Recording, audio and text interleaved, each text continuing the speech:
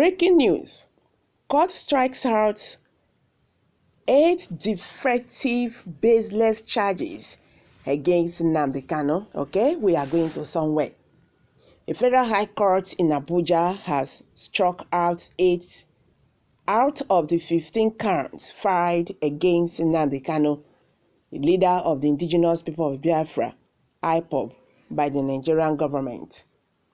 Kanu is being held by the Department of State Services, DSS, at the headquarters in Abuja after the Nigerian government adopted him from Kenya in June 2021, an action his lawyers deemed illegal, unlawful, or constitutional extradition. He is standing trial on charges bordering on treasonable felony and terrorism before the court. Delivering judgment on Friday, Justice Binta Nyako struck out counts 6, 7, 9, 10, 11, 12, 13, and 14 filed against Nnamdi Kanu by the Nigerian government. He is to stand trial on counts 1, 2, 3, 4, 5, 8, and 15. Mike Ozokome, Kanu's lead counsel, had described the charges as defective and baseless. He said his application seeks the quashing, striking out, and dismissing of the 15-count amended charge for being incompetent and denying the court of jurisdiction to entertain the suit. The application, premised on 34 grounds and supported by a 36-paragraph affidavit, is also seeking an order acquitting and discharging Nnamdi Kanu. Zokome adopted his application and asked the court to strike out the entire charge. However, Shaibu Labaran, the prosecution counsel, asked the court to dismiss the defendant's application.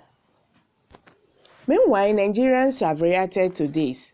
Some useless charges done today and one more hurdles to cross. Counting down in days, it will surely end in praise we move. The DSS is confused. They are saying they can't figure the reason Mazi Nnamdi Kanu has constantly denied change of cloth by the power that be. Zokome asks for bail application. Okay, all the charges are baseless until they charge him for the death of President Muhammadu Buhari since 2017, which he continually broadcasts and created awareness of. Indeed, Mazi Nnamdi Kanu is another savior. Biafra exists is paramount.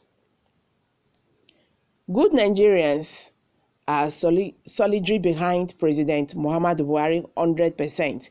We pray that may God Almighty, in His infinite mercy and wisdom, continue to bless and protect and guide the President Muhammadu Buhari eminently. Okay, these are reactions by Nigerians. The 8-count charges should add to Garaba Shehu, La Mohammed, AGF, Malami, head to prosecuting them, and the remaining 7 will go to Femi Adesina and Brutai, and 5 Southeast governors. Okay, all right, guys, this is funny. Anyway, Mazi Nnamdi Kanu, please stay strong for us. All this will pass, and victory will be ours at the end. The Igbo and Fulani game plan for 2023. Nnamdi Kanu was never arrested by anybody.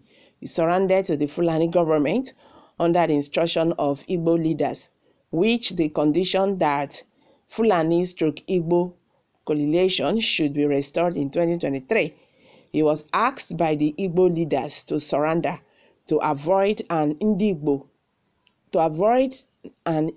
Republic as against the Biafra they wanted. He's expected to support another Fulani for president in 2023. Kanu turned himself into the Fulani-led federal government and was never apprehended. Nnamdi Kanu was never arrested by Interpol at all. surrendered to the Fulani-led government of Nigeria on instruction of number 1, Senator Enyinaya Abaribe, the former deputy governor of Abia State, Ike Kwerimadu, the former deputy president of the Nigerian Senate, Chief John Nnanwodu, President General of the Ohanaeze Ndigbo. It is anticipated that Nnamdi Kanu will remain in the custody of the Fulani-led federal government until after 2023. He would advise the Igbo nation to vote for a Fulani candidate as president of Nigeria in 2023 on the promise that he would be forgiven by him. 1959, the Igbo supported, I don't want to go on and on. So guys, these are some reactions by Nigerians, and they keep on talking. Someone said the Nigerian government will surely, beg Mazi Nnamdi Kanu for forgiveness.